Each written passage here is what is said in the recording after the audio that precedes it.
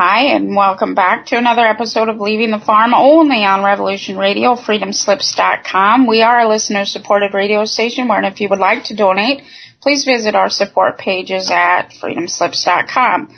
I'm praying that everybody is well tonight. We'll just get into it. On the Raw story today, we've got Florida policemen accused of forcing women into sex and groin punching during a traffic stop. Two Lauderdale, Florida police officers were arrested Friday and charged with simple battery and unlawful compensation for allegedly forcing a woman into having sex with one of them and ordering one to punch the other in the groin to avoid arrest. Now let's delve into that a little bit, shall we? From Psychology Today, a paraphilia is a condition in which a person's sexual arousal and gratification depend on fantasizing about and engaging in sexual behavior that is atypical and extreme. Now let's go delve into psychopathy, shall we? From Vanderbilt University, Vanderbilt News, psychopaths' brains are wired to seek rewards no matter what the consequences are. Now what we're dealing with is a society full of psychopathy. And, this week we've been having arguments left and right over a Facebook incident where a man was being beaten and intimidated, harassed, threatened, and he had told his wife that he was going to leave, and eventually she had pulled a knife on him, yada yada, according to the police reports anyway. And so he had executed her and shot her in the head, or it in the head. And my argument is that he removed a psychopath from the ability to harm. And from the, quote, chatter around the media, alternative media, mainstream media, and everything else, everybody is assuming that she's a female. Everybody is assuming that she's a mom because there was a child there. However, she was able to view him as an object in order to be beating on him in the first place. And so we need to be aware of what we're dealing with, what a psychopath is. They have no human emotion, they have no compassion, and they view human beings as objects, including children. And the female psychopath expressly is very prolific. She's very quiet, and she looks so darn pretty. She's got these little eyes and this little pouty mouth and breasts and a vagina, and she just looks like she can't be actually doing what she's been doing. And so society has given her a lawful pass or legal pass to do such things, and relying on the courts by which to, quote, punish her or alter her course. She's not going to alter its course because she doesn't have the human concepts that we have. She doesn't feel as a human. She doesn't act as a human. She doesn't walk as a human. It walks as a psychopath, and that is what the res is. She has no idea what she is. She's always seeking reward. She's always seeking to find the self. And in that, she's never at the present tense. She's never here.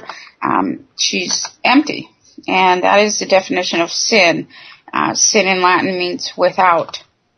Moving on, there were some concerns this week. The Department of Homeland Security, as reported on federaljack.com, the Department of Homeland Security says it is illegal to freely play music in the USSA. The Department of Homeland Security is now demanding through enforcement from the state fire marshals that all live music played in the United States must have a permit from the Department of Homeland Security. Now, when we go visit the BBG, the Broadcasting Board of Governors, on their about pages, it stipulates, quote, the Broadcasting Board of Governors, or BBG, is an independent federal agency supervising all U.S. government-supported civilian international media. Now, let's go into that word independent, shall we? From Online Etymology Dictionary, or etymonline.com, we find that the etymology on independent is, quote, in, I-N, meaning not opposite of, plus dependent. So you find that it's in a dependent state. The BBG is dependent on Congress, its creator. And when you go back to the story that was shared, the Department of Homeland Security says it is illegal to freely play music in the USA. We find that also is a dependent agency on Congress. Congress created the Homeland Security. Congress created the National Security Act. Congress, therefore, created the National Security Agency. Congress created the National Security Council, which is in the State Department. And these things are all brought forward in alignment with national security, contrary to state security. If they were referring to the human being, it would be state security, sovereign state security. That's what you are. You are the sovereign state that they usurped with the Articles of Confederation, especially Article 12 of the Articles of Confederation in 1777. And what that means for you is that, of course, you've been charged and pledged to offset congressional bankruptcy. So one of these means is through the 27 CFR 72.11, which is the Code of Federal Regulations. And what you're doing is offsetting their bankruptcy by entering into the legal system, entering into the medical system, entering into the psychological system. And perpetually you're producing. And that is the only limitation on usufruct. The only rule for usufructory is that the capacity never diminishes. Well, capit stems from the word head, or like a human head or head of cattle. And so your capacity or your earning power, your ability never diminishes. And that means if you're not producing through taxation and consumption, you're going to be producing through the medical industry. You're going to be producing through the psychological industry. You're going to be producing through the criminal industry. They've got you coming and going, and Congress is cashing in on everything that happens to you. This is by the people, for the people, of the people. And the people were redefined in the 14th Amendment, wherein a person is now a corporation. That is a living being. And or what they stipulate is the living being according to the 14th Amendment. All of the other citizens and residents, which means thing, res, those are naturalized. They are entered in and subject to the Constitution and laws thereof. Let me see. From other news this week, let's see. Police taught to make eye contact, nod, and be polite in bid to improve satisfaction levels in the UK. This is reported on the dailymail.co.uk. This is very concerning because, as I said before, the psychopath does not have human emotion. It does not have empathy for other humans, and it's able to view the human as an object. And so if you teach it to present in another way, then it's even more trick and deception. So here's a psychopath that's hiding behind a smile, or hiding behind a nod, or hiding behind, the eye contact, making you feel like it's, more human than it is when it's only a useful idiot. And you can see this by the court orders requiring the law enforcement have low IQs in order to be manipulated by attorneys, by that board of governors, by congressional action. And human beings are still being labeled as the predator when in reality this other entity or group of other entities is maintaining the global form of psychopathy. Again, we'd like to point everybody to chooseyourside.org. If you would like to step out of this system, if you would like to get away from this, if you would like to stop patronizing, learn how to do that. You are the authority. They have taught you that you are not the authority. And going back to the earlier story this week, that man, he had killed a psychopath. It was in self-defense. Jesus taught nothing but compassion and justice. And part of that compassion is removing all harm from the ability to harm. And I know this is probably a hard concept for many, many, many to grasp and realize, but this is what self-governing is. And I'll go into that. If you have a male or a female psychopath beating your head in or teaching children that this is normalized behavior, this breeds more psychopathy. This breeds normalization within family and within community. And so these entities become normal. Well, I get beat on, but it's okay, she's only my mom. Or I get beat on, but it's okay, she's only my dad. Well, then the child grows up and it becomes psychopathic, and then my children get to bump into that thing, and my children have the potential of dying at the hands of that thing. I do not want this. I'm not going to stand for it. It is not tolerable. It is not acceptable in my mind, in my community, because that is my only predator. Human beings do not have any natural predator. The only thing that preys on us is psychopathy. And we have to divest ourselves from that thing. We have to get rid of it. And if this is the way it has to be, this is the way it has to be. That is self-governing. And when you go into court, and for example, if I go into court, and I did this back in 2010, I was attempted on, I did not go to that particular hearing because it was already gained. And when the guy was assaulting me, everything else, the police came out and told me, well, we can't get him for breaking and entering. Although I was on the phone with 911 while he was breaking and entering, then they said it was domestic violence because he lived on my property. He lived in an RV on my property. And eventually they codified it as if I was an animal. The code said that I was an animal and he had harmed one of Caesar's animals. So I will explain that one. When I go into court and I have been assaulted or raped, that court, which is actually a bank, will charge the predator rent on my body. That is what a charge is. Criminal charges are to charge for rent on the human body. When a child is raped or molested, that bank will charge the perpetrator rent on that child. That bank will cash in. That bank cashes in again while it's in prison. That bank will cash in again and again and again because it's going to play catch and release with that thing. And that thing will be let out into society over and over and over again in order to generate revenue into attorney pockets.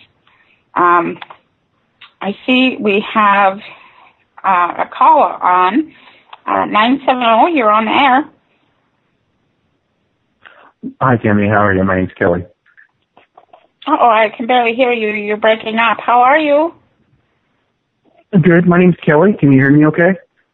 Now I can. It's a little bit better. Did you have a question? Yeah, I actually have a couple of different questions. Long-time listeners, first time calling in. Thank you. Let's see here. The first question I had for you was, I've been listening and I've read your forgiveness doc and the executor doc, and I'm just trying to understand, after filing these, what are the ramifications to, as our life as we know it, as far as mortgages and loans?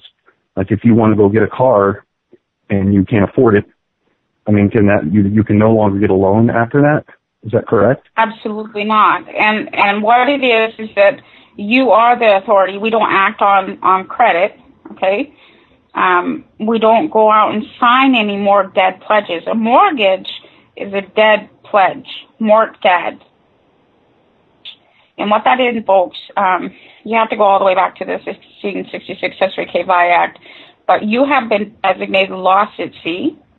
If you are lost more than 6 or 7 years, you can be declared dead, or you can help them and declare yourself dead by entering into a mortgage which is a dead pledge. So you're saying that you're dead, and at that instance, you're invoking 38 USC 108, which is no longer the presumption of death. Now you're dead, and you have to be used to generate revenue into their coffers to offset congressional bankruptcy. And this is all by trick and deception.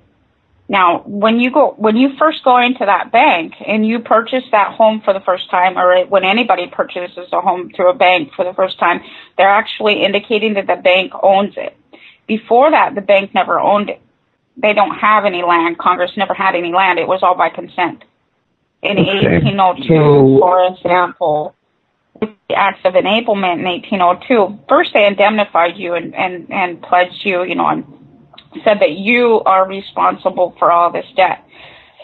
Second of all, in 1802, through the Acts of Enablement and forward, they had cut up the country, or what appeared to be a country, into districts.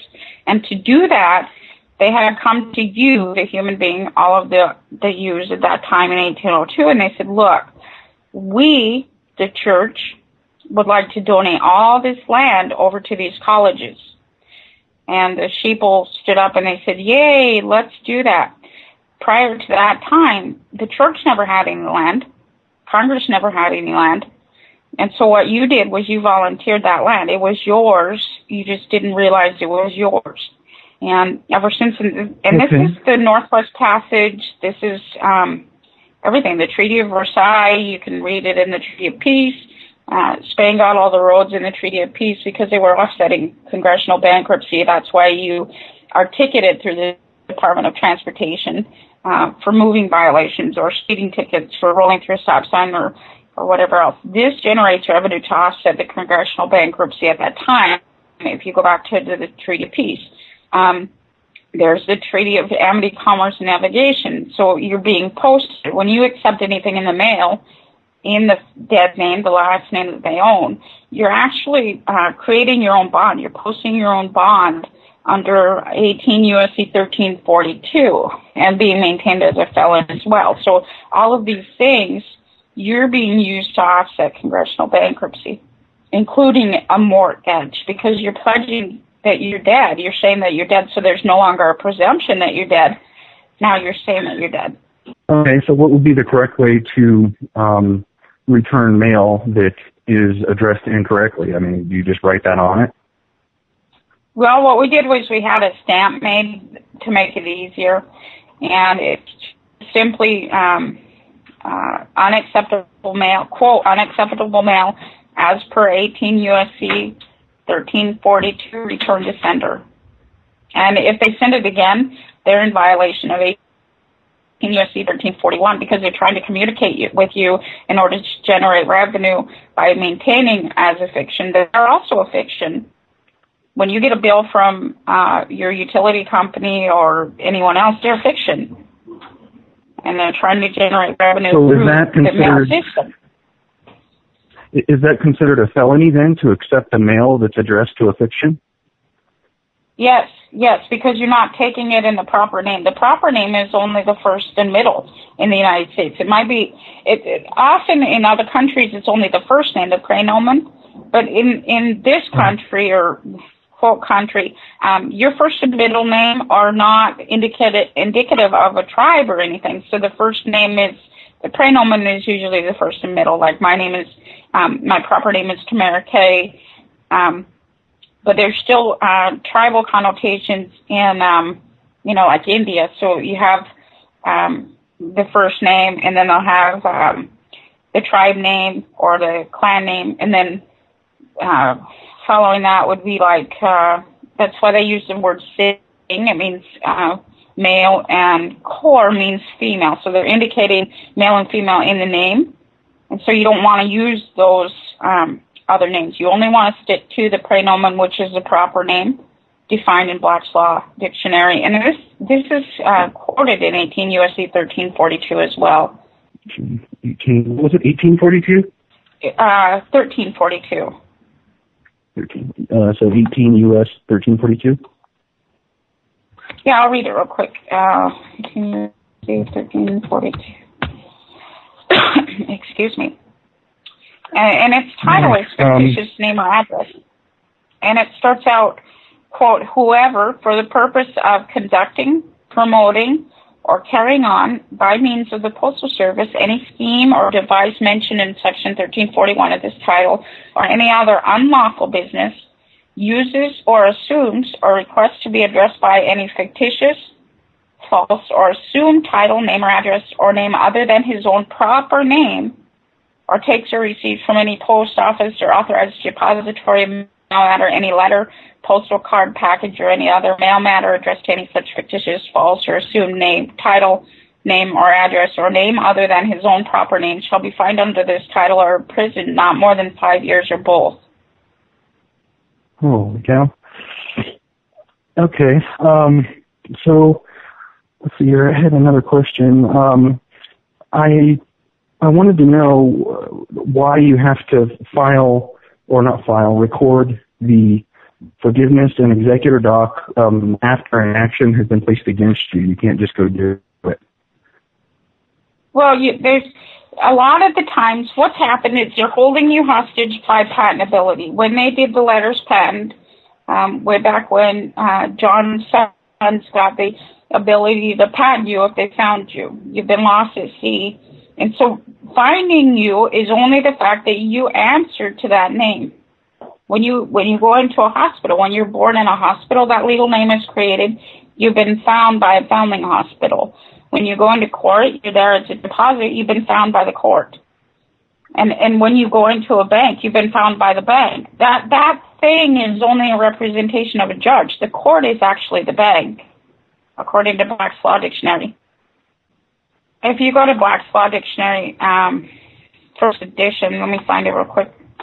Sorry. I have a Black's Law Dictionary, but I only have the 6th edition.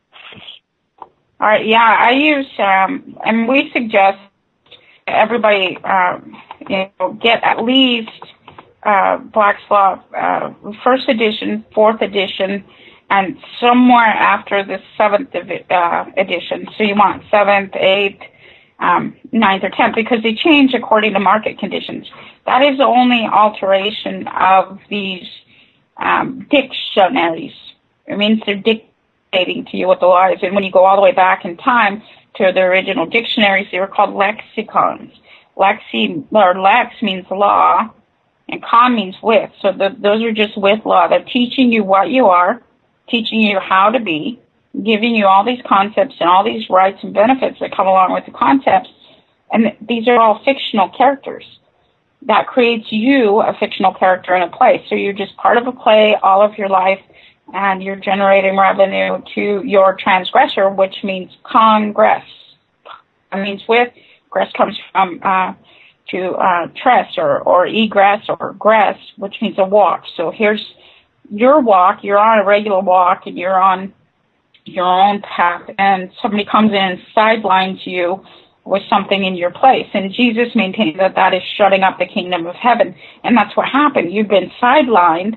Your kingdom has been shut up because there's a law in your path. There's something now in your path, and you need to be able to overcome that. And that's what the forgiveness and executor doc do. It obliterates that statutory ability and maintains that you're expatriated and patriated into your own house. You're not asking them to represent you any longer. And that's your law. You're legislating that. The definition of bank from Black's Law Dictionary, first edition. Number 1, a bench or seat. The bench or tribunal occupied by the judges. The seat of judgment, a court. The full bench or full court, the assembly of all the judges of a court. A sitting in bank is a meeting of all the judges of a court, usually for the purpose of hearing arguments on demurrers, points received, motions for new trial, etc., as distinguished from the sitting of a single judge at the assizes or nisi prius and from trials at bar. But in this sense, bank, B-A-N-C, is the more usual form of the word. Number 2, an institution of great value in the commercial world, empowered to receive deposits of money, to make loans, and to issue its promissory notes designed to circulate its money, and commonly called bank notes or bank bills, or to perform any one or more of these functions. Now, when you go to the definition of deposit, let me get there. I'm looking at the dictionary at this time. Out of Black's first edition.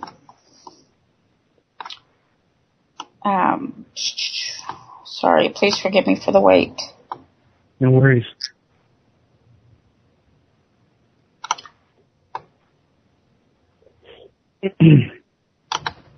While you're looking, I did have another question. So currently, the place that I live in, I rent, and I'd like to, practice this and continue and live this way. But I'd like to basically get some property that belongs to me, and so I'm trying to figure out what the process is. If I can't get a loan, which is all I've ever known, what would be the process? Well, what happened was Congress had come in. We entered into contract with Congress in 1776, and at that point in time, that contract ended at Article 1, Section 9, Clause 3. No bill of attainder or ex post facto law shall be passed. Article 1, Section 8, Clauses 1 and 2 maintain that the human being is on general welfare and that the corporations pay taxes in order to maintain you on general welfare and provide for your common defense. Now, that was perverted by the Articles of Confederation, specifically Article 12, where you were charged and pledged to offset congressional bankruptcy. And now, since that time, corporations have been maintained on welfare, which is called the corporate welfare theorem, the first and second welfare theorem, to be exact. Read that thing, because you, human product, have been usurped in order for corporations to come in and be living according to the 14th Amendment that the attorney, president, and credit reporter for Dun & Bradstreet displayed at that time, 3 days prior to the 14th Amendment being facilitated by that psychopath.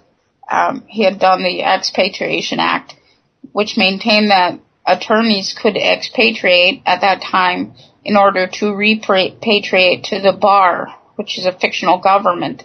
Now, we just facilitated a case recently, and it's finalized over, and we won, maintaining general welfare. We're just working out the kinks at this time because, of course, they're screaming. They don't want to be held accountable. Senate tried to avoid the summons by they had opened their packaging and then resealed it with tape that says open for inspection and returned it to us in order to, I don't know, say they didn't receive it, but of course they received it. We have the evidence that they're in receipt of this information and that it wasn't open for inspection. And, it's just funny. They never thought that they would be held accountable, and now that they're held accountable, they don't know what to do. Going back to deposit, from Black's Law Dictionary, first edition. A deposit is a naked bailment of goods to be kept for the depositor without reward and to be returned when he shall require it. Now, remember that a naked bailment of goods, because when you go to the definition of name, N-A-A-M, from Black's Law Dictionary, name, N-A-A-M, signifies that it is goods and chattel, and that you've been seized at that thing, which is the last name, of course, because property can't be seized. It's a living being or be living entity. It's not a franchise. It's not an incorporated state. It's just you, the United States of being, and that's what Jesus was trying to teach. Jesus was trying to teach everybody, hey, look, you're I am. I am is the United States of being. You're all one entity. And if you don't wake up now and stop being segregated and secular as maintained by the church and its court, its banks, its nomenclature, its record of criminal actions upon you, you're going to have a heck of a time being crucified. And that is the crucifixion. When you go to the coronation charter, you have been kept because you're claiming that name. You're claiming to be a dead thing, so you're going to be crucified on that cross. You're hanging yourself on that cross because you're subscribing to all of this. You're subscribing the policy, the insurance policy, by claiming that name. And let me go back to it here. So back to my question, which was trying to get a piece of land where I'm not paying rent and I own it, but I can no longer do it through the existing system. I mean, is it something where I have to partially use the system and then do like maybe a writ of seizure afterwards, or no, right how do now I get out of renting?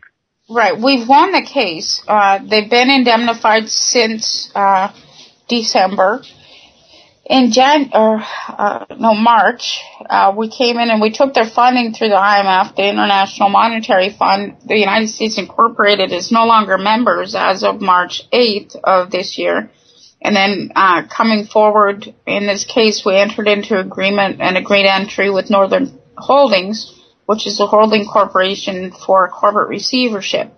Now, as a dead thing, you're being held as prisoner of war under the 1929 Geneva Convention, and under that same action, you're being held under corporate receivership because you're claiming the name, which maintains that you are bankrupt. Bankrupt stems from the word depraved.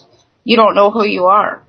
And so every time you're claiming that name, you're giving up your inheritance or your estate as the heir, because you're invoking what's known as beneficium abstinendi, which is your right to abstain the right to be the heir under the doctrine of elections. Under the doctrine of elections, you can only have either a right or a benefit, but neither both, and you're never the heir because you're subscribing to somebody else's, your father or the parent under parens patriae.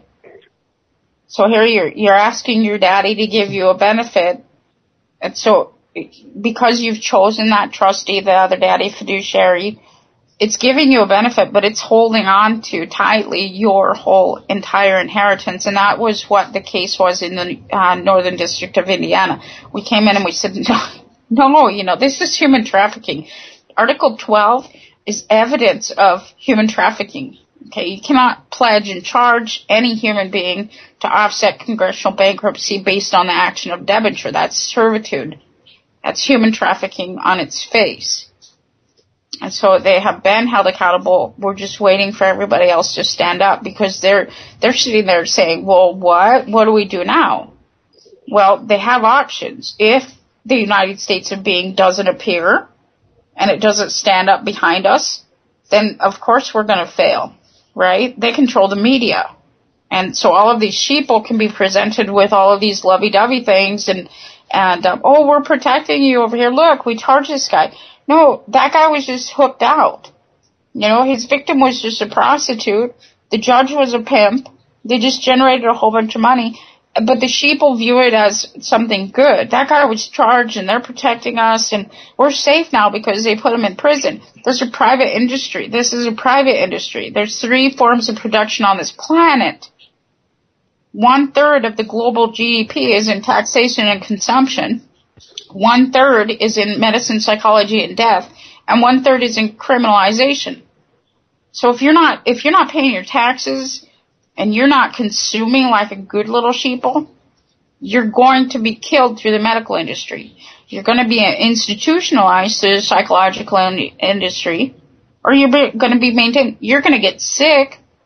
You're going to be generating revenue until your insurance plays out, and at that time, you become either dead or a criminal. There's no other options. There's only those 3 forms of production on this planet. Now, the definition of name from Black's Law Dictionary, NAAM, is the attaching or taking of movable goods and chattels called vis or mort, according as the chattels were living or dead. Okay, now the male is presumed to be living but lost at sea. The female is presumed to be dead, but she hasn't been claimed. She's never been claimed by another entity other than her state father since the coronation charter. So that father comes in and it says, well, I own you and I'm going to give you a benefit. I'm going to give you welfare. I'm going to give you food stamps. I'm going to give you housing allotments. I'll give you shoe vouchers, for Christ's sakes. And I'm the good guy. But she never gets her inheritance. And in order for her to garner those things, she has to remove the male from her life. She has to be a single mother. She has to keep breeding when that runs out, because every time the kids age out, she's crap out of luck, right? She doesn't have anything. She's not a good use if she doesn't have pawns to the game. The definition of name NAM in Old English law, a distress or seizure of chattels. So you claim that name, go ahead and say you're female. I'll give you all the rights you want.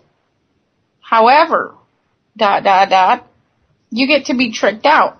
Like I said, when I was assaulted and attempted on, they codified it as I was one of Caesar's animals. And so they cashed it. The prosecuting attorney right away, under the Violence Against Women Act, gets $6,000 to prosecute that case. I didn't see any of that.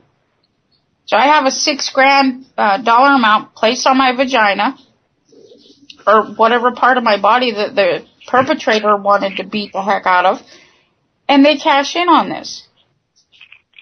Now that's action of prostitution. That is promoting prostitution. That judge just became my pimp, and the sheeple think that's a good idea. However, let's go into what happens to children, because when children are preyed on by these psychopaths, and children are used, and children are raped and molested, that same bank is charging that perpetrator rent on their bodies as well. Now, that's not a very good system, is it? I mean, do you really want them to represent you in such a way that they're cashing in on everything that happens to you and you're not getting anything? You might get a stripping. You can sue them for damages or injury, but again, you're going back into law. Injury means to put into law. And so everything that happens to you, say you're diagnosed as being assaulted, that judge puts in for CMS, right? So he's claiming insurance. That judge just diagnosed you as being brought into law, not harmed by no means were you harmed. You were just brought into law, and they just hooked you out. And it, you know, these females especially, this is the action of hearts and minds. It's engineered so that the female goes off and it relies on insurance. She's going to go get all of these rights and benefits, but that's the requirement. So she's always injured. So say I'm assaulted right now. First of all, the judge will cash in on my assault. If I go to a psychologist or a psychiatrist and I'm diagnosed with PTSD, that judge is going to cash in on that again. Okay? On top of that, if I'm diagnosed with a mental disorder, they're going to send CPS to my door to take the children off of me. Those children are going to be diagnosed as injured by me because I've been injured. And this cyclical pattern goes on and on and on and on and on and on, and it never ends. You are always producing because the capacity cannot be diminished. So we just have to exit the system and not use it, and that's what I'm trying to do. I just can't figure out how to get out of renting so I can get out of having to go, to work every day, and I can focus on, producing something that I could sell locally or. Right, and this will happen. I'm just trying to figure out a plan. Right, and this will happen soon. We did win the case. We're just now putting our foot down, and everybody needs to stand behind us in order to facilitate this. Otherwise, they can just ignore everything. You know how it goes. If you don't have the media coverage, if you don't have the weight behind things, you're always going to be just crapped on. We have 903 on line as well. Just one moment. 903? Yes. Hi. Hello, Tammy. Tammy, I've talked to you before, and I put in all my docs, and the police chief resigned. He's retiring, is his words for it, but I think my docs had an effect on that. What I need to know urgently is how to find the template for water, electric, and cable bills, and how to get my mortgage taken care of and get on handle my Social Security. Right. The Social Security is yours already. It's not going to be stolen from you because it's part of a strip, and as long as you're not applying for it after you do the docs, that stays there. The mortgage we need to take care of with an equitable estoppel, because in the first place, there's so many things wrong with a mortgage. The beginning is the deed pledge, of course. Second to that is the borrower's covenant, which maintains that you're giving the whole estate lawfully to them to raise it. You can't do that. You can never give your body to a pimp, and they can never claim your body as theirs. That's not an enforceable contract. And so we need to step in with that equitable estoppel. Are you in the classes? Am I in what? Are you in the Skype classes with us? I don't know. Okay. Do you have Skype available to you? Did you say Skype? Yes. No, I don't. Okay, and you do have an email, though? My client is helping me get the documents filed, and then he needs to know how to find the template for getting them to take care of bills and the mortgage. That's right. Sort of urgent now. Right, and the bills, what those are remittance. They're changing money into money from a prior state. So when you get a quote bill or a remittance coupon, it's allowing them to alter the form of money that's being used. Before it was you, and then they turn that into, of course, the Federal Reserve note, which is a debt note on your back. And so we need to obliterate that. Do you have access to email? Yes, ma'am. Okay, my email address is TAMIKAY. Okay. KAY. Yes, 23. 13. No, 23. I didn't get that. The number 23, 23. 23. Yes, sir. At hotmail.com. At hotmail.com. Yeah, and go ahead and email me, and then I'll be able to send you what you need, and hopefully we can get you on Skype so that you can join us. Also, all of the documentation and everything that we have in file formats is located on chooseyourside.org. Chooseyourside.org. Yes, all one. That's where to find the template. Yes. Yeah, all of them are in there. The utility letters are in there. We ended up doing 2 of them because the first one, of course, they didn't alter the mailing address. They were maintaining, well, our computer doesn't let us. Well, that's your problem, not mine. I don't receive anything in all capital letters. I don't receive anything in the last name. And everything that I'm to receive has to have a temporary post location on it because I'm not there. I'm a state of being. I don't have a placement. And that's what Jesus was trying to say. He says, I have no place to lay my head. Don't have a place to lay your head. I'm always everywhere. I'm the United States of being, so I don't have a physical location. Your fictions created physical locations in geographical states. Geograph only means to write about the earth. It doesn't mean that it's delineated to anybody. Dominion was maintained with the Articles of Confederation, and they just took it. We're continuing to receive mail back, which has all capital letters, or it has the regular zip code, or there's something that it needs to still be rejected. And right, and again, black it out. When we get things back, the reason they're sending you back those things is under the constitutional theory, all bills become law if not rejected or returned within 10 days. And so when you get a bill in the mail and it's not returned in 10 days, it becomes a law. Or by consent, you've already consented into interacting in that way and altering yourself into a monetary unit of exchange, which is what a remittance coupon does. It changes you or that bill into a unit of exchange, which is a debt. The Federal Reserve note is a debt. Yes. Okay, my water bill is due over the weekend.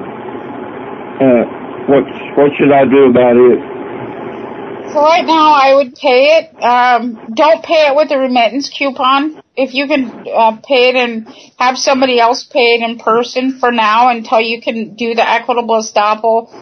There's also an equitable estoppel by election, because what they're presuming is that you're electing them as your representation, and so you need to come in and say, no, I'm taking the third option. Here's my forgiveness and executor doc. I've obliterated that franchise. I'm the executor over that thing, and I'm not a citizen of your corporation. I'm not a citizen of your style, which is the United States of America. The United States of America is not a geographical state. It's a style, S-T-I-L-E, as written in the Articles of Confederation. That only maintains that it's a chain of events. So what it is a criminal action upon you, or a bunch of criminal actions upon you, and everybody's been consenting to this. And once you get those docs down, which, as you're finding out, the chief of police is retiring, they're doing that all over the country. Sheriffs are retiring, judges are retiring. They don't want to be held accountable. However, what they don't know is that we went back channel, we went to their employer, the House of Lords, and we said, hey, look, you're on the hook for this stuff. And we put a seizure on their clerical goods. So those PERS account and MERS accounts, those aren't anymore for the fiction. And there's nothing they can do about it. They can run. And this is what Revelation said, that when you found out what was written in their book, your wrath would be apparent, and they're going to be hiding beneath the mountains, praying for them to fall upon them and hide them from your wrath. That's exactly what's happening, but they're not going to be able to run very far. There's nothing in it for them. They just think. I also heard that I had a court date of the 13th, which is Tuesday, but I hadn't heard from them. So this is good news, I think, isn't it? Absolutely. And make sure that, they didn't summon you or anything this time, did they? They didn't what? Did you already sent them your fee schedule, didn't you? Yes. Oh, well, I don't know who to send it to, except the original judge has it, but see, it switched me to another county, and I don't have the judge's name. And right, that's okay. You sent it notice to principal as notice to agent, so he has a requirement to notify the others. And what's going on is that if they want you to appear as the evidence, that's going to cost them $33 billion. And you've already maintained that contract, so they can go ahead and do whatever you want, but you are going to take this over under 46 U.S.C. 313.45. Let me go find it again. I just had it earlier. Because they've maintained a lien on a public vessel, what that is they're volunteering to assume the charge under 46... suits involving public vessels, 46 U.S.C. Chapter 311. They don't have any immunity because they're a foreign state, first of all. Second of all, you've already notified them that you know about the lien and that you're not going to take it. You are a public vessel, and you've called them on this and maintained what is known. It used to require a counterclaim. Now it doesn't require a counterclaim. That's all been nullified and obliterated because they can't do that.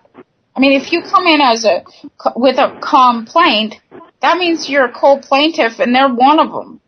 Well, that's not lawful on its face at all. So they had to take out all of that language and redo their little trick and deception game based on, current actions, which is quite ironic. One thing we lack is getting in the wet ink contract. Right, you're never going to get the wet ink contract because they've already negotiated it as a negotiable instrument. You're going to get a copy. You're going to get somebody to come in and testify. Well, I know about this. You need to impeach them as a witness for want of... Right, you're never going to get the wet ink contract because they've already negotiated it as a negotiable instrument.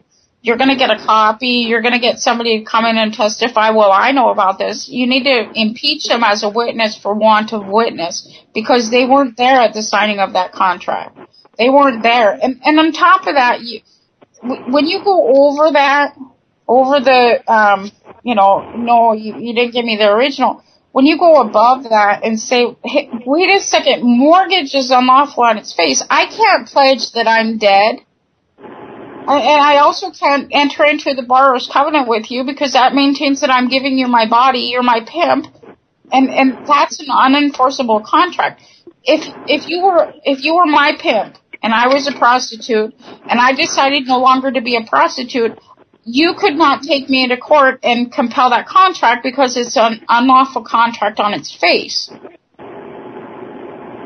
You know, a criminal cannot compel that contract of prostitution. The mortgage itself is a prostitution aspect. The borrower's covenant itself is where you're giving your estate over to another entity, and that's your body. You can't do that. You can't ever enter into contract to be a prostitute. You can verbally and orally or whatever you're going to do. However, those are unlawful actions, and a court cannot enforce those things. Yes. Well, thank you very much, Tammy. Everything will be well. We just have to get everybody on one page, you know, because for so long everybody's been tricked and deceived into accepting all of these concepts and thoughts and colorful ideas, and that's all it's ever been, is just color. The appearance, illusion, or guise of something. There's nothing there.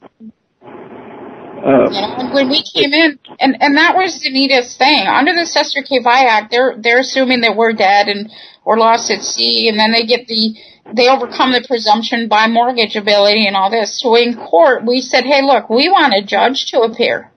We want a judge here at this hearing. And when we compelled the title of the judge, no judge appeared, and so we had to overrule it.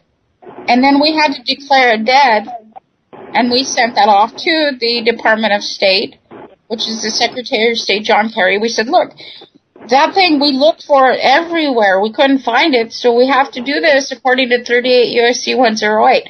Now, the State Department never argued that.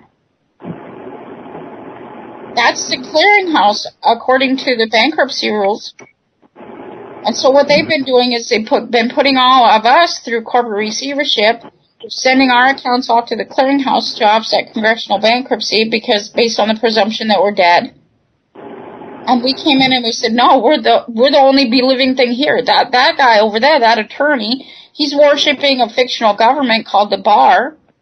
That attorney over there, he says he's working on behalf of the federal state. That thing's been bankrupt since 1933. That's a fiction. So it has to be presumed dead. It's not living. It worships fictional things. It has no idea who it is. And you know, heritage with the last name and everything else. And so that presumption has been overcome, and the presumption now is that the human being is be living. It's no longer dead. Are we still connected? We are. Can you still hear me? See, I was stopped, and I was not given a citation, but I was stopped, and I didn't ID. And so they arrested me and put me in jail, and then after spending 3 hours in jail missing my breakfast, I was just going to eat breakfast, and then they let me appear before a judge, and then I didn't sign the ticket. They made the ticket out, but I didn't sign it because signing one's name means entering into a contract with. And so I didn't sign my name, but the judge came in and says, you're going back to jail if you don't sign this sheet here that, requires you to go to court. If you don't sign it, you're going back to jail. So, I didn't know about you then. And so I signed it, and then I've appeared in a hearing and a pretrial hearing and opted for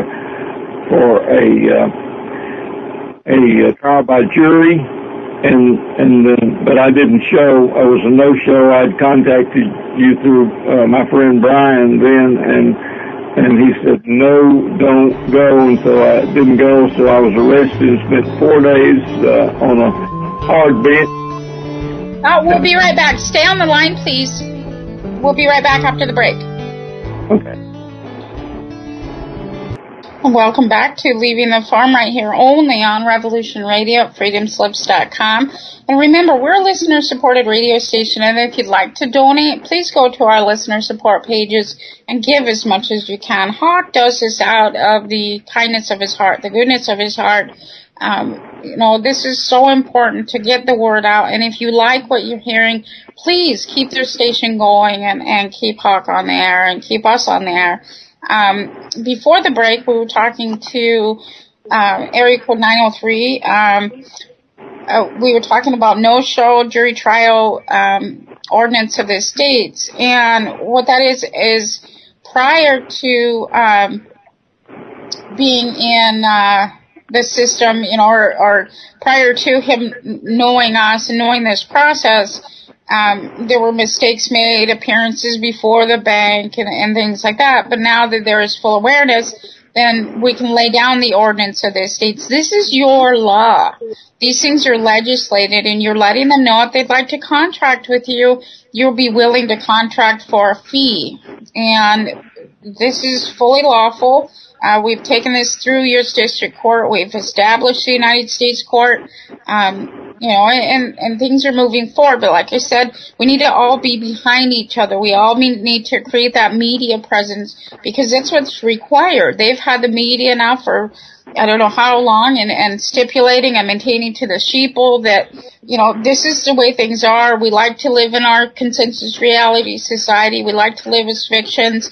And this is how fictions act. They're acting within corporate psychology. They're acting as commercial product.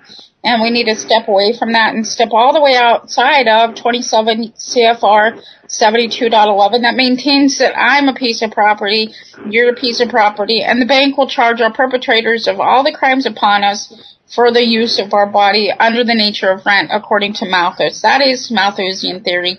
That's the bottom line. We need to get out of all of this and step into our own authority. 903, we're back. Yes, ma'am. I got to where I was in jail for 4 days, and I was able to bail myself out because I had helped a lady and her husband, and she returned the money, but now the funds are almost depleted. That have, and then I took all the money out of the bank, and had I not gotten out, well, my friend Brian and I could not have got the papers that we needed to record the executor, the forgiveness doc, and the others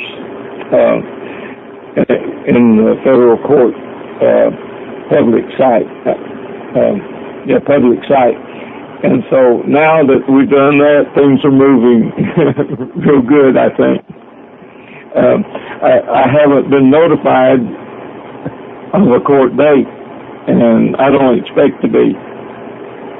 No, they can't now, because if they subpoena you or selling you in any way, they're invoking that fee schedule. And on our fee schedule, it says, hey, I'll appear as evidence. I'm not going to come in before you or before your court as a deposit, but I will appear as evidence, which means I'm going to put myself on a document and let you know that I'm living.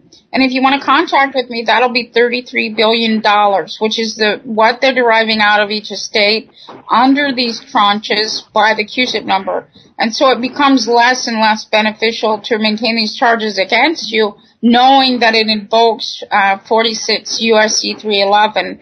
And this part of it is they're maintaining a lien on a public vessel. In the forgiveness doc and the executor doc, you're coming in and saying, look, I'm a public vessel. I'm no longer dead. I'm here as a living being. And as this vessel, you want to bump into me, you're going to assume the charges. That's what 46 U.S.C. 311 says. If you want to charge me with something, that's a risk that you take. This whole system is founded on the game of chess and the game of risk. Taking over continents. You are a continent with tenant. Continent. And so when they're taking over your estates, they run the risk of assuming the charges under 46 U.S.C. 311. And they know this. That's the name of the game. And so they do not like it when we come back and invoke 46 U.S.C. 311. They run off towards the hills. Sheriffs are retiring, judges are retiring, chief of police are retiring, and the most profound is that those chief of police, there's an 80% rate now, or percentage probability rate, that chief of police was schooled at Quantico. This is the FBI coming in and pretending to be something other than they are in order to maintain the federal state. But a confederacy is actually a criminal act. It's always a criminal act. It is not maintained as something good or beneficial. It's a group of people getting together and engaging in a business venture upon you, which develops the concept of privateering. Business license privateers going out attacking and capturing enemy vessels to bring them in front of admiralty courts for condemnation and sale. Now, if you want to still do that, you are subscribing and you are ascertaining that you are acting in war against me, contrary to the United Nations Charter, contrary to the rules of war themselves, because this war is a psychological war. It's a biological war maintained through the FDA, the medical industry, psychological industry. And what they're doing is unlawful on its face, even under their laws. And now that they're being held accountable, they do not like their laws very much, because they apply to them as much as they applied formally to the former prisoners of war that did not have a government. And the only reason that we were being held prisoners of war is because the government went bankrupt in 1933. So the corporations, under the illusion of charity, came in and said, well, we'll hold them, and these holding corporations will provide for their benefits. But that's unlawful on its face. But they haven't. No, they were using you through trick and deception, and that's again, it's contrary to the 1929 Geneva Convention. Every action they're maintaining is contrary to their own laws, and contrary to their own illusions, contrary to the Federal Reserve itself, because that's an eleemosynary trust. That thing was established to provide for the citizen if it's injured or harmed in any manner. And what they've done is they've raised it, they've upped the ante on the definition of injury, and now you can injure a stop sign. So they've been paying out benefits of the eleemosynary trust to supposed stop signs, but we all know that goes into attorney pockets through those IOTA trusts. They're non-taxable. They're not paying taxes on those. You know, it's just like this whole huge business schematic. And when you get down to a bottom line, because it's a corporation, each court is guilty of insider trading because they've got ringers set up, such as psychologists, such as psychiatrists, such as the GL or other expert witnesses. That's insider trading. It's bank fraud on its face. It's counterfeiting on its face, because they're transporting or transferring or remitting human beings into Federal Reserve notes. Now, that thing does not look like me. That thing does not look like you, so it's a counterfeit instrument, because it must look like and act as the original coin or the original metal or the original composition. The Federal Reserve note is not consistent with what I am. Otherwise, it would be something different. And it's entirely different based on the fact that a monetary value, a gold coin, for example, is not a debt. You know, all the way across the board, their use of their laws is inconsistent with the actual law the way it's written. And it can't be interpreted to justify any more of their behavior. There's no way in hell that it can be interpreted any other way. I mean, they've tried. They can codify it and they can make another statute for it, but those statutes are unlawful on their face according to the original law or the public law. We have another caller on the line as well, 616. Yeah, that's me. Hi, how are you?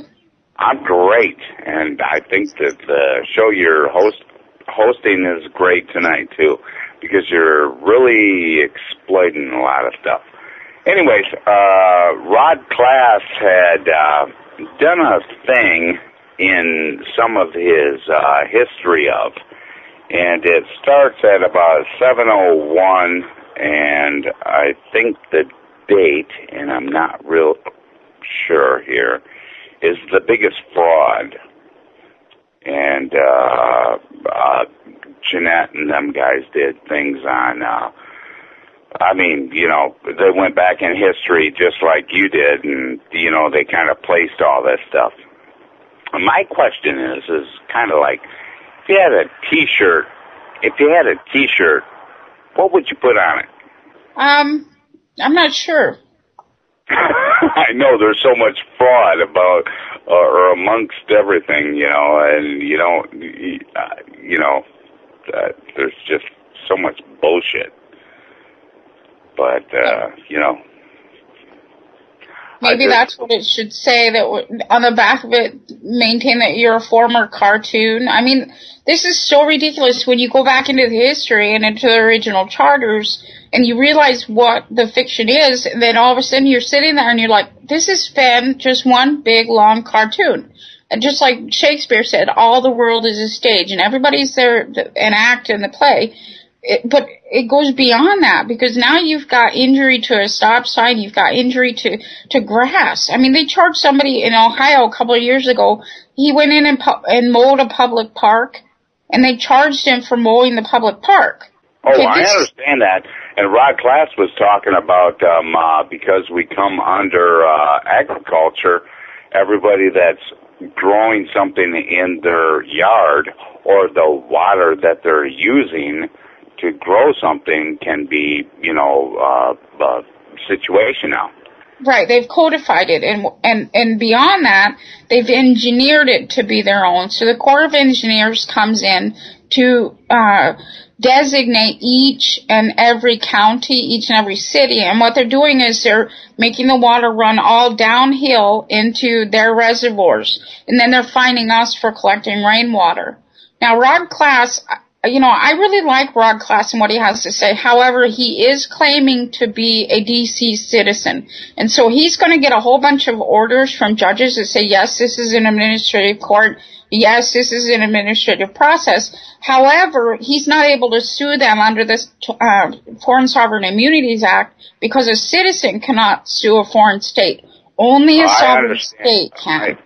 Yep, I understand that because you've said that before. And he thinks very highly of you. And yes. I'm and I do of him as well. Yeah, and I think that he and you need to do a click thing. Here's my thought is that, you know, if you can clear the air between one another, that some of the other things that he's not apparent to might become apparent to him, because he says he's this outside thinker box guy, and I would love for him to, you know, kind of correspond with you and make that thing happen, because I think that, you know, he'd get a lot further ahead. You know, he's in a heartbeat. You know, his first administrative ruling came in October of 2012, okay? So when he got that ruling, in November, Congress came in and made sure to put in the Foreign Sovereign Immunities Act that a citizen cannot sue a foreign government. That was because of Rod Class. That is how powerful Rod Class is. However, oh, yeah, and I don't get me wrong, I understand that, because I've heard some things that came through the grapevine that said, oh, yeah, well, you know, he's really mucked up some things, too. But only that D.C. citizenship, he just has to give that up, and it's just so amazing and profound what he's been able to accomplish. However, he just can't facilitate the final result that he wants. And what we had done in the case in Northern District of Indiana, we obliterated the 1789 Judiciary Act, because all that did was cut up the country into the districts. And what happens is when you go into court, like in Arizona, for example, or in Washington State, any court that you're entering into, depending on the day of the year, day of the month that you go into that court, you're generating revenue only into the original 13 colonies. That's what the 1789 Judiciary Act did. It allowed generation of revenue per district. Before that, they didn't have any land. If you go back to Marbury versus Madison, they did it by court process, the same thing as the 1789 Judiciary Act.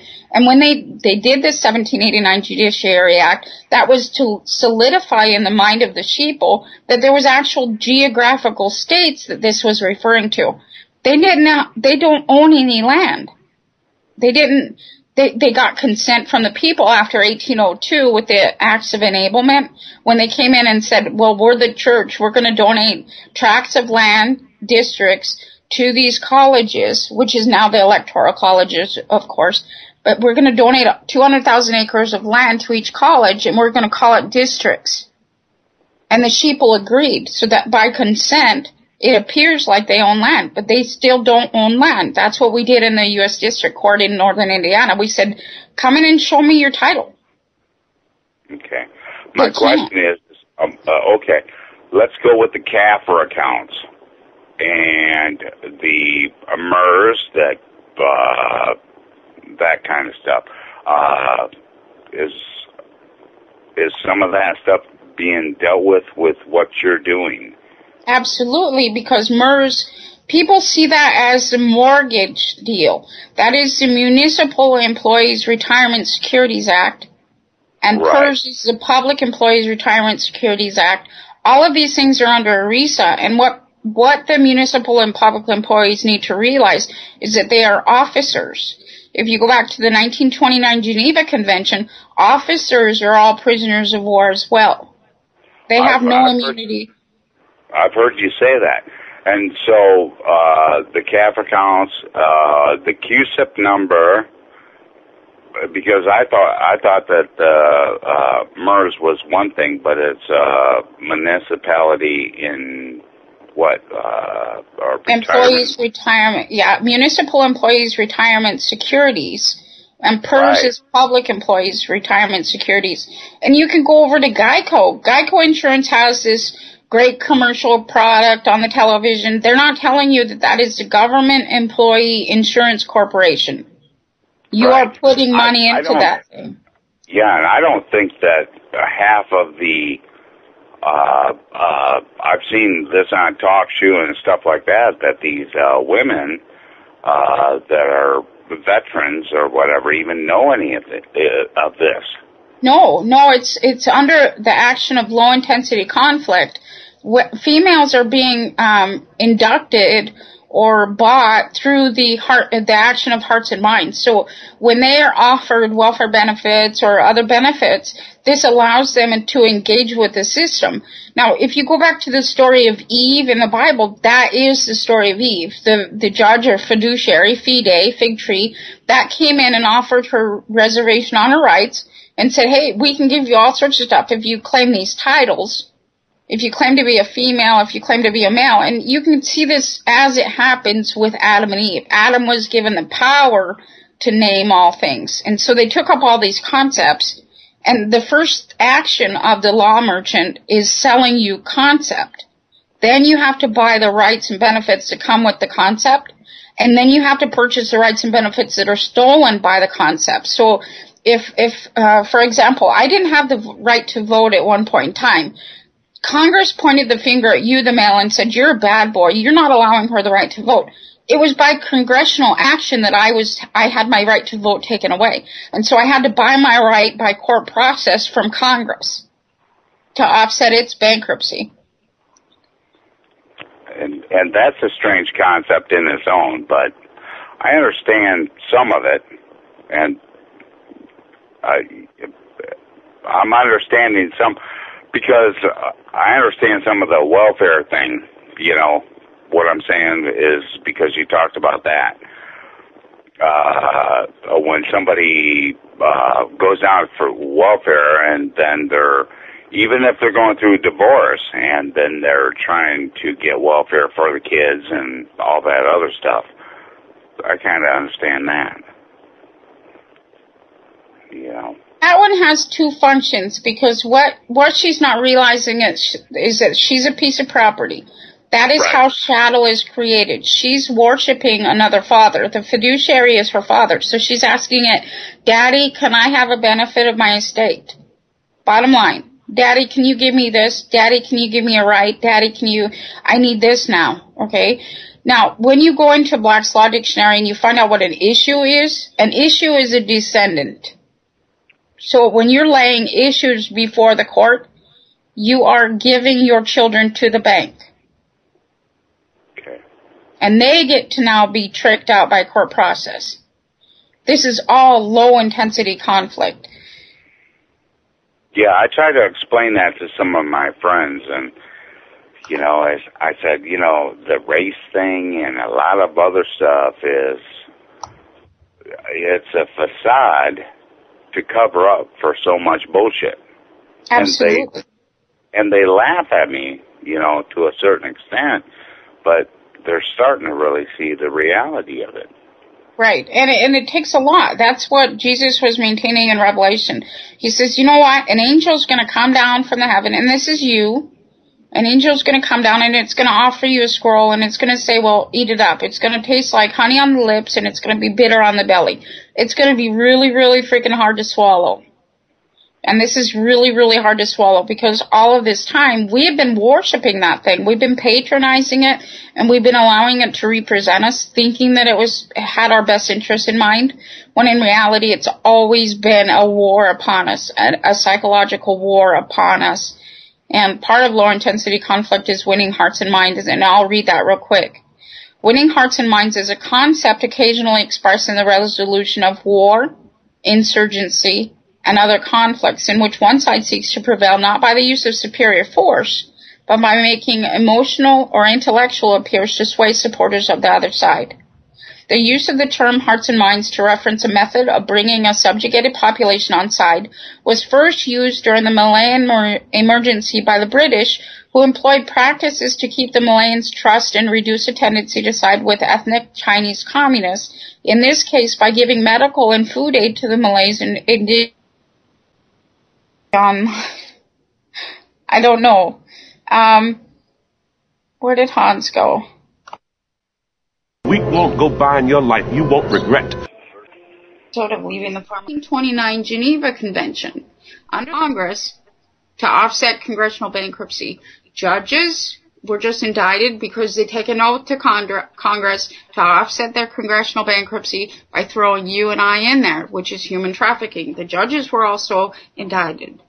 That's why our judge was able to come in and overrule their judge, because we have public law on our side. They were facilitating statute and legislation. They are actually barred by their own law, the 1832 Nullification Proclamation that Andrew Jackson had handed down, from arguing statute or legislation in a court case. They cannot even appeal our orders. They cannot appeal our overruled docs because they are stopped by the 1832 Nullification Proclamation that Andrew Jackson handed down. Because if you argue statute and legislation in a court case, you are, in that proclamation, you are to be held in contempt of court.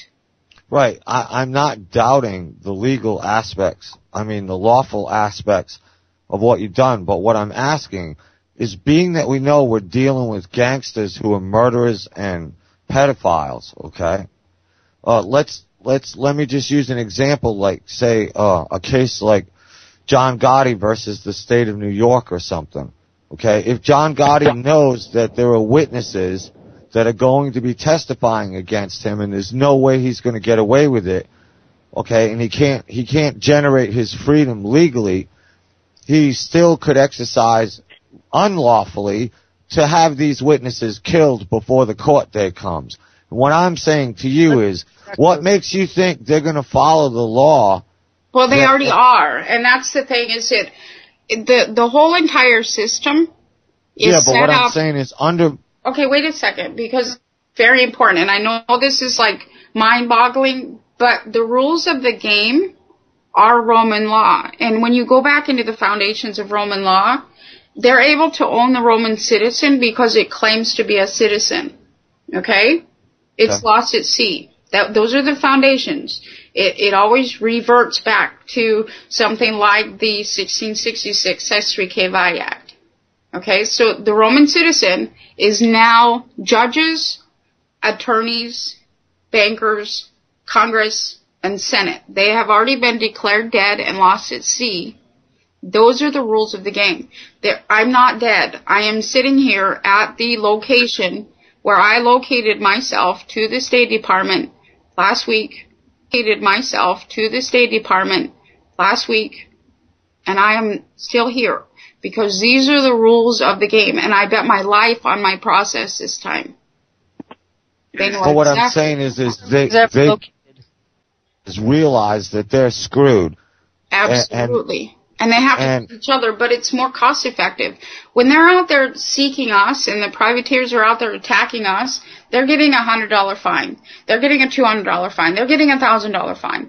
They're no longer making money on us, and so therefore they were trying to put us into third world status. There's no loyalty among psychopaths. They don't care who they're going. They don't care who they're going after because all they see So what I'm asking you is, you have done the right thing and won their judgment. Who's to stop them? Like, put it this way. Well, what I'm asking is this. If I filed a lawsuit against somebody, right, who did me wrong, and the judge says, okay, you owe Mr. Champagne $2 million. Well, if that person has somebody come to my house and blow my brains out, now he doesn't have to pay a dead man. What's to stop them from basically saying, okay, you know what?